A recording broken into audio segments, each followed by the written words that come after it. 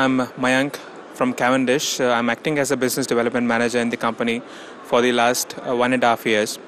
And we are functioning in India for the last 3 to 4 years, where we have been able to get a handy number of database for the people who are interested in a technical based information. We have different sectors magazines available with us, which includes the automotive, pharma. Then we have for power energy, road and railway, oil and gas, mining, renewable energy, wind energy, and a recent addition to them all is Marine and Offshore, which you can see at the background itself.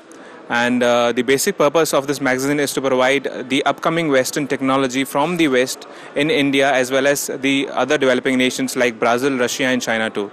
So in totality, we're working in BRIC countries, that's Brazil, Russia, India and China.